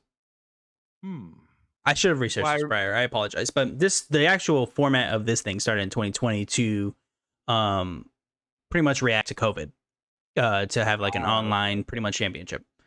So maybe this is newer and I'm thinking of something else, but I could have swore this came from another thing. But regardless, they mentioned specifically that they had discourse. They did everything apparently that they were told, and they still got smacked down by Nintendo. And again, you mentioned it before. Nintendo would hit no slouch when it comes to lawyers. They don't give a fuck. They will. They if they see you doing a Mario cap or anything, cease and desist. Boom, like right to you. And I'm reminded of overall. Now I'm in debt. I'm in debt. Yeah. There's always the funny thing of the memes where the South American kid like makes a Metroid game, and it's like a huge thing, and Shigeru Miyamoto himself went personally to serve him a cease and desist letter. Like there's like funny stuff like that where like people have made memes because they are so legally conscious over there that it's almost to a point where it's overbearing. But in most regards, I don't blame them. It's their IP. Legally, they're fine. That's what they do. I feel bad for people. I felt bad for the Metroid guy. There was a guy who made a fan-made Metroid game. It lasted all of one day until someone at Nintendo saw it and went, "Nope, bam, take it off." And again, I don't blame them, but it does kind of feel bad when you're kind of fighting your own community there. Again, don't blame them. They're in the legal right. That's what they're gonna do. And I'll say, yeah. Go ahead. Just to finish quickly, they also do this with content creators specifically. I don't do Nintendo stuff a lot, but mainly because they're so overbearing. I don't even really want to cover them half the time. One, I don't want to show their stuff. Two, I don't want to strike down from some random clip. That's actually why I stopped showing clips on here, just because random things happen. Like they see something, boom, like you got like a thing on against this. It's just Triforce block. Yeah, it's just annoying. So I just don't really talk too much about them because I don't need to show something and they get upset about whatever. But what were you gonna say? All I was gonna say is I totally understand why they're like that with their IP, because if you really think about it, that's all Nintendo has. Yeah, their hardware ain't worth a damn. It comes out and it's decent hardware. It's only decent when it comes out. Then about a year or two later, it's like way too behind. And that's all they have. All they have are the games. Like you don't play Nintendo for anything, not their ecosystem, not their ergonomics of their controllers. You don't play for any other reason than you can't get Mario anywhere else. I remember I remember the CEO. I can't remember his name, so I apologize. This was a long time ago. Not a long time ago. This is probably 2013. They said like, we're a toy company. So like, what do they have? They have IP. And they don't have much else, like you said. Like, what else? Like, if Mario became irrelevant tomorrow, what happens to them? I don't know. I remember when the Wii U was in bad shape, people were like theorizing like maybe they'll start a publisher like thing, and then they released the Switch and everyone shut the hell up. But like I remember that, like, what if all else fails, they become a Sega. They become a, we have IP, we have some studios left, we'll see if we can work something out and stay afloat or something. But yeah, I agree. Like, I never blame them, but it always kind of feels bad. And this specifically, I can't imagine why you care about a world tour champion. I couldn't imagine being someone at Nintendo and being like, oh, they did a world tour. Oh yeah, we should get rid of that. Like, I guess, I don't know. Maybe they want to avoid I forget. There was some, oh my God, was it the thing at Evo? Yeah, like that's right. Things? Yeah, yes. Like, yeah, maybe they just don't want to be attached to this stuff anymore. So they're like, we can't, like, they're so careful with like their identity, I guess I'll say. Like, they probably just don't want to be attached to any sort of thing because they can't themselves sign off on it. Maybe that's why. I don't know. Yeah, possibly. The last thing I will say, though, is it's very funny to think of like publisher only Nintendo, because then they'd have to learn how to make an HD game. Yeah, then they would have to learn what 4K means. I will say that was a funny time. In hindsight, it was ridiculous that we were even mentioning it, but I remember back then people were having serious arguments like, would Nintendo publish on Xbox? Like, would Nintendo publish PlayStation games? Like, I remember that being a thing. Like, what if we have a Dreamcast situation with the next Nintendo product, and like they have to, like, they jump out and they trigger the parachute and they're like, hey, we're just a publisher now, we're just gonna release games.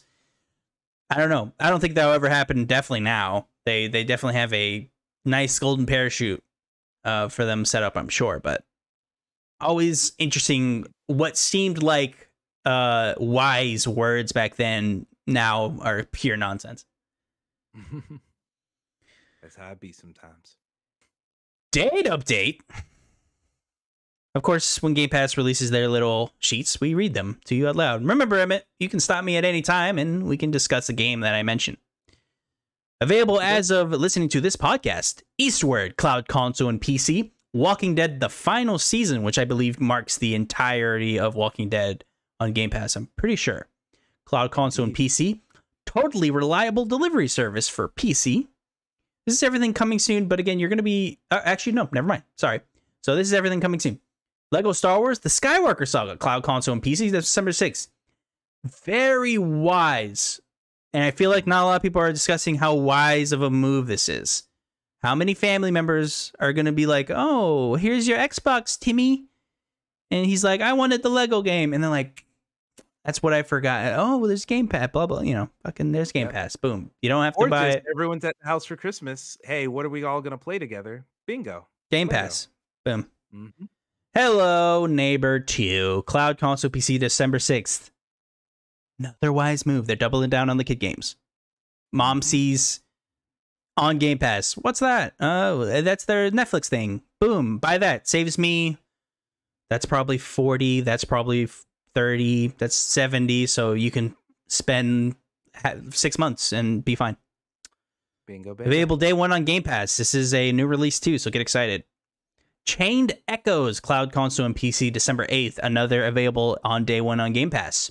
Metal Hellsinger, December 8th. This is only for Xbox One. It's already been out for the Series S and X and PC. So this is only for Xbox One. Correct me if I'm wrong at home. I believe this is the first time this has ever happened. I don't think we've had just an Xbox One title added. Post sometimes they'll do it. Series S and X, I don't think, but I could be wrong. They've definitely had some Xbox One games on here, but it's just been, it'll say console and PC, but it won't specify if it's like just Series X or just Xbox One, but they definitely do it. Oh, okay. Emmett Watkins Jr., get excited. High on Life, Cloud Console and PC is going to be December 13th. Thought this was the 12th. I thought it was the 12th too. Maybe I'm an idiot. Available day one on 13th. Game Pass. Wow, yeah. I was right there with you, brother. Do you know why? I know why now. It says the 12th on Xbox, and the reason they do that is they say like 12:00 a.m. Tuesday. Okay, but technically, or sorry, Monday, but obviously that's not the case. That's why I just saw that on the game store, and I always forget they do that. It's so annoying. Just say the 13th. Yeah. Just say the real date. True. Also, I forgot to say, Metal Hellsinger. If you haven't played it, definitely try that out. It's a fun game. I beat it recently. I haven't tried it. I keep hearing I should give it a shot. Like, it's up to you if you like this game, honestly. Like, there isn't a consensus. Like, if you like rhythm, if you like this specific type of game, and if you like music, like, boom, there it is. But, like, that's so many outliers. So, like, you'd have to really know your stuff to know if you would like this or not. 4 hours long, won't hurt to try it. Potion Craft, console and PC, December 13th. I want to read this one. Potion Craft, an alchemist simulator where you physically interact with your tools and ingredients to brew potions. You're in full control of your whole shop, invent new recipes, attract customers, and experiment to your heart's content. Just remember, the whole town is counting on you. I might try that out. That seems kind of fun. I usually don't play the simulators, so I imagine I might not be into this, but no harm, no foul. It's on Game Pass. I definitely want to try out Potion Craft, because I've actually played a little bit of Potion Craft on PC. It is deck verified, but it is very mouse dependent. And that must be annoying. Deck, yeah, it's just a little bit annoying because the touchscreen works for everything, but it's like just off enough to where I don't want to use it. Hopefully, this means that they'll add some proper, controller controls to Potion Craft, and I can play that game more readily there. But I enjoy Potion Craft; it's a good game, so definitely try it out. This tells you how stupid I am, Emmett. I forgot there's a touchscreen on the Steam Deck. Like, you literally a touchscreen on it. Like anything you touch. Yeah, it's like any other touchscreen, but it's just not the most, like, sometimes they'll have a mouse in game that is your pointer finger, and the mouse will be like on the left edge of your finger rather than right in the not center perfect. where you think it should be. It's not perfect. Yeah, not perfect. Okay. Yeah. Hot Wheels Unleashed Game of the Year Edition, cloud, console, and PC. This is gonna be coming to you December 15th. Another kid-friendly game. Hot Wheels Unleashed Game of the Year Edition. Rainbow Billy, The Curse of the Leviathan. Cloud, console, and PC, December 15th. I have to read this. A wholesome creature capture 2.5D adventure puzzle platformer. Well, we just wanted to put as much things in this sentence as you wanted, huh? You could have cut that in half. 2.5D adventure puzzle platform. Boom. With over 30 hours of gameplay, it is family-friendly, openly accessible, RPG-infused adventure in which you must save whimsical creatures by bringing back color to the world you once knew. Very simple, but I kind of dig it. But that first part was too much. Hell yeah. A game about integration. Love it. And we don't read any of this. We go straight to Leaving. So this is everything leaving December 5th. Reminder, you have to buy it before it is leaving the service to secure your 20%. And of course, keep it in your library. This is everything that's going to be gone at December 15th. Aliens, Fireteam Elite, Cloud Console and PC. Breath Edge, Cloud Console and PC. Hurts my heart a little bit. Dragon Quest XI, Echoes of an Elusive Age, Cloud Console and PC. I stopped playing it. I need to go back and finish it out. I might actually have to go ahead and just buy this, just so I have it if I ever want to go back. Firewatch, Cloud Console and PC. I never played that game. I heard mixed things. I was like, eh. It's worth playing. I liked it. Okay. It's disappointing on purpose, I think. That's what I heard. I was like, oh, so the ending is exactly what you expect. All right, well, I'm good. Yeah. Everyone, if you haven't played Firewatch, go ahead and check it out. You can beat it in one night. Just play it. Lake, Cloud Console and PC. One Piece Pirate Warriors 4, Cloud Console and PC. Neoverse, Cloud and Console. Race with Ryan, Cloud Console and PC. Record of Lodos War, Deed Lit in Wonder Labyrinth, Cloud Console and PC. English. Jesus. Rory McIlroy PGA Tour, just on console. That was an EA Play title that is leaving. So technically it's leaving EA Play. Transformers Battlegrounds, Cloud, Console, and PC. That is everything leaving. Game Pass, December 15th. Whoop-de-woo. This is your games with gold titles for December. Colt Canyon, available December 1st to the 31st. Bladed Fury, available December 16th to January 15th. Keeping the trend that games with gold is utter trash. I respect it. If you're going to be known for something, at least be consistent, I guess. PlayStation Plus monthly games for December are as followed. Incredible month, everyone. Please listen. Mass Effect Legendary Edition for PS4. Biomutant, PS4, PS5. That is signed on by one and only Emmett Watkins Jr. with us today. Divine Knockout, Founders Edition, PS4 and PS5. So technically getting 2 PS5 titles there. Very exciting. But most exciting, you're getting 3 games for your PlayStation Plus membership this month. You're getting the Mass Effect Legendary Edition. You're getting Mass Effect 1, 2, and 3, all DLC included. Incredible experience. Please, please, please, at least add it to your library. I'm not saying you have to play it now. Nope. But all you gotta do is click a button. You click a button, boom. It's with you as long as you have PlayStation Plus. I implore everyone to at least give it a shot. If you do not like RPG elements, you can just skip the first one. Go straight to 2, much more action-oriented, much more infused with an action and an RPG game. Whereas the first one, much more focused on a RPG experience. Yes, indeed. Fantastic games. I played Mass Effect 2 myself way back on PS3, so I'm looking forward to finally playing 1 and 3 in a more modern form. So, Emmett, please. If there was ever anything in between us, sexual or otherwise, you would play all of the Mass Effect trilogy. All right, Tess, I'll take her to fucking Chicago or wherever they went. I forgot. Salt Lake. So, yeah, that's where they first went, and then they had to go to somewhere else. I will say, yes, play Mass Effect, but also Biomutant is really cool. It is the best PS3 game of all time. So definitely try that out. I say that all the time, but no, if I say that, you know what I mean. Everyone knows what you mean. I hope everyone listening to this show knows exactly what you mean by that. Yes. Biomutant is very cool. I actually recently rebought it on deck because I think that's just a perfect game to play portably. And also Divine Knockout. I knew nothing about this game. I still don't. Then I looked up gameplay. It is basically think your Brawlhalla or your Smash Brothers, basically where you're building up the percent and knocking them out of the ring. It's that, but it's 3D and it's behind the back. So it kind of looks like Spellbound, if you remember that spell casting battle royale. Yes. A couple years ago. Forgot about that. It looks like that, but it's Smash Brothers gameplay. And all right. I mean, hey, try it out. All you need is PlayStation Plus. Again, remember, your PS Plus monthly game stayed with Essential. I actually downgraded because I just don't think the other 2 are worth it, to be honest with you. So I downgraded. I don't use any of it. So I'm just Essential right now. I'll say extra's worth it. Premium's not worth it. But I bought like 3 years of premium when they had the PlayStation Now bug that lets you buy a bunch of years. So actually, I probably should have done that too. But I extra, if I'm ever enticed to do that, I'm just going to go straight to extra, I think. Premium seems just egregiously bad. Like it just seems like they barely pay attention to the premium. As we've been recording, someone has found on the PlayStation servers that it just got updated that Battlefront 2, the original from 2005. Whoa. It's in there. It's the PSP version, but it's in there. See, that's what I want to see, weird stuff like that. Like I would love more PSP stuff and PS1. Like they have such a breadth of shit to put on there, and they're just like, here's one, here's another. Like it's like, come on, man, let's get some more. Whatever's, yeah. Give me the Toxic Avenger. Actually, don't give me the Toxic Avenger. Yeah, maybe not that.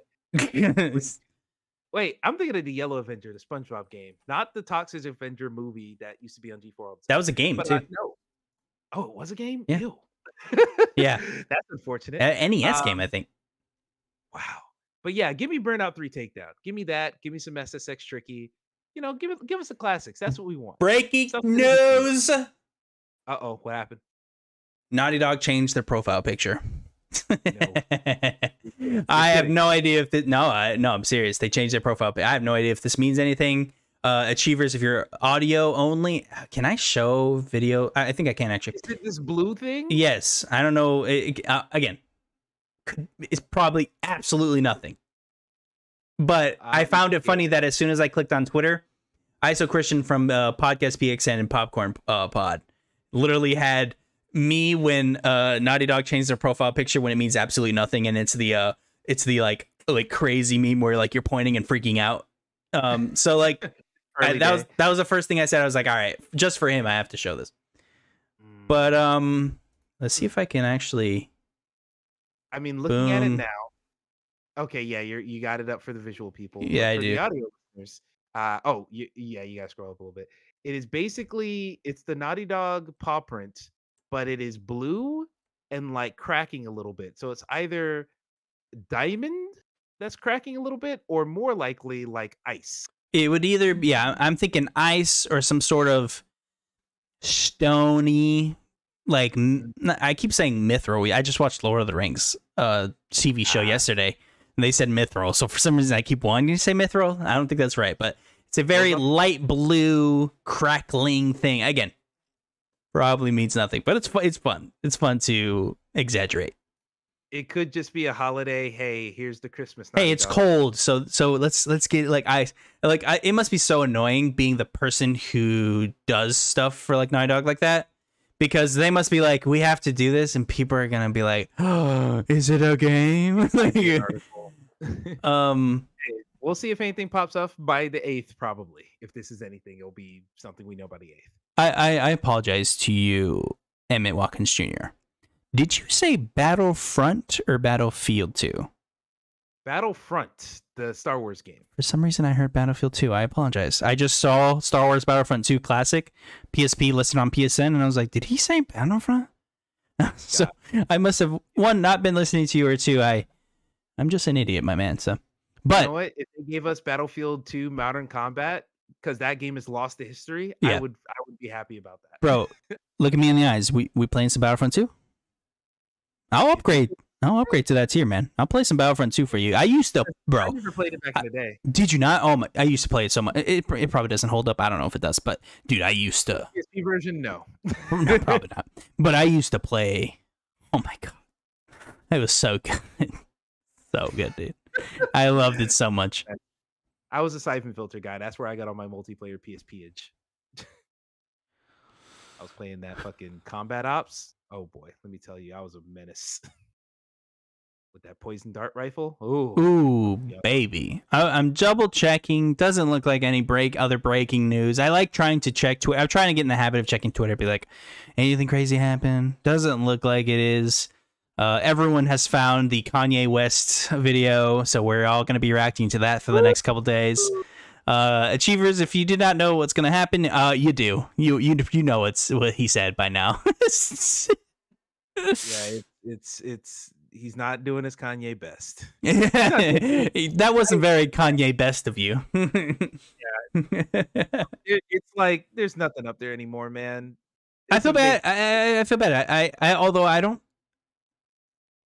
think I've loved someone that's had like a genuine terrible thing that's happened, because I know like a lot of people have, but I don't think that's happened to me. I know a lot of people like loved I don't remember the band, but like a completely horrible thing happened about that band like within the last like 15 years, and like now you can't listen to that anymore. But what band? Oh my god, I can't remember, so I don't want to say, but it was really bad. Like it was like child porn stuff. But I can't remember the band, so I don't want to start speculating band names. But the lead singer. Paramore. No, I'm kidding. It's not Paramore. God, I'll cry. Oh my god, if Paramore. But yeah, now everyone has to listen to Kanye West under the. Now you have to listen to Kanye West in a fucking bunker. To make sure no one hears you. I literally made a tweet this morning after I saw the video, but I made this thought last night where I was like, you know what? It's probably a good time to like rank all the Kanye albums, since there's never going to be another one coming out. Like even if he makes more music, we're not going to care. So you could just rank them all now. And then all this shit happens. I'm like, oh, it'll never be a good time. Yeah.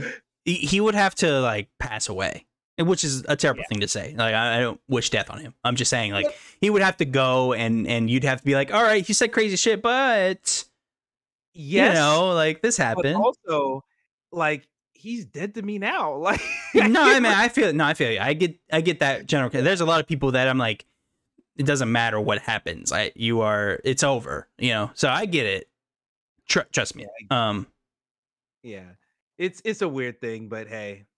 I'll figure all that shit out later after I go to work, which I'm realizing what time it is. But we can continue until the end. Oh! I apologize. No, let's get you out of here. I was gonna just talk some more shit, but we should let you leave. I apologize for that. I wasn't paying attention to time. Achievers, That's it. That's an episode. Thank you so much for joining us. This was incredibly fun. I always know when I have me and Emmett on, it's going to be a great show. Thank you so much for joining me, my man. Please, one more time, plug everything. Yeah, well, I've been here a couple times. Y'all should know where I'm at. Yeah, they know, but Spoonful, Video Games Utopia. Yeah, all the stuff you said. The main place to find me, EJSpun61 on Twitter. Yes. That's where you can find me. Again, Until that great off. Twitter following. Why don't you have more following? I don't understand. All right, there's a lot of people, terrible tweets. They get more followers. I don't understand. People gotta find you. Yeah, every now and then I'll get a good tweet, but yeah, follow me on there. Also on Hive, because Hive is pretty cool. Actually, I like that little app. We'll see how that goes. I feel like if Twitter ever goes away, I'm just gone. You know, I don't use anything else, and I barely use Twitter. So like, I feel like if it's gone, I am gone. Maybe I go to Reddit, but like I don't use Reddit like that. I don't like talk to people. So. Reddit's great for like if you went to Twitter and only looked at the trending topics and then just like went into them and replied to one of those tweets. That's what Reddit is. Yeah. Yeah. So like Reddit has its good uses, and it does. All these little alternatives have good uses, but Hive is what I'm liking right now. I literally will search something and put Reddit behind it. Because like that's how I know I'll get something concisely. I know someone's asked this question before, so I can just go and see what they've said. And I've gotten to that habit. It's almost like how I used to YouTube everything. Like, oh, okay, I'll YouTube it. Now I just do that Reddit and I can read like what happened. Exactly. Plus, you know, I have several friends who only use Twitter for explicit purposes. People do that with Reddit too, so it might be a perfect replacement. Wink. Exactly. But yeah, for the actual stuff that I do, of course, Spoonful Vids. That is the Twitter for the Spoonful podcast. I do a Mario Pack with Dio variety show. We do a lot of stuff on there. Latest episode, we talked about the World Cup, his proposal, and me not liking Bayonetta 3 that much. And also, Welcome to the Thing is another thing I do with TL Foster and Jared Green. You can find that by going to the Welcome to the Pool House podcast feed, which is another show that TL also does. Very proud of that show, so go ahead and listen to that. We're working on doing some PAX stuff there. That's cool. But that will require, because if I do end up going to PAX next year for this, literally the next weekend is WrestleMania, and I've already agreed to go to WrestleMania. Oh. And that's in LA, and PAX is Boston, and I am in Georgia. So we're about to figure a lot of shit out soon. That sounds cool as F, dude. Oh my God. Fuck yeah, dude. It's gonna be awesome, but I gotta get time off of work, and I gotta make sure I have money. Because last time I left this town, I did not have enough money to do all that. No, yeah, I feel that that happened to me before too. I was like, oof, I didn't have that money that I thought I did.